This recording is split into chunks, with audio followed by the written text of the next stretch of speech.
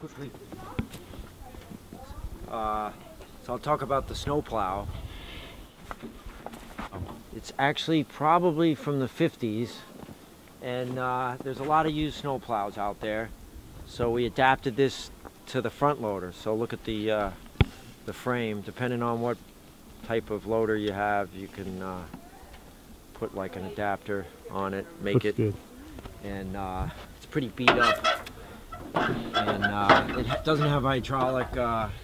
Dude, that's like serious vintage shit right there. It doesn't hydraulic. To change the angle, I remove a pin and turn it. And usually I plow straight ahead because we don't have any really long runs. Everything's short, so I'm mostly pushing forward. There is the opportunity to do some plowing for your neighbors, so you can help defray the cost of your tractor.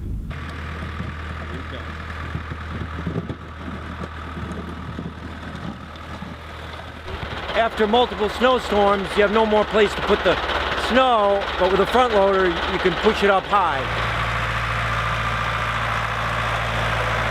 The advantage of a tractor is you can put a lot of other implements on it when you're not using it for snow plowing. So yeah, the question is, can you plow with a two-wheel drive tractor? Yes, you can, if you don't have any inclines.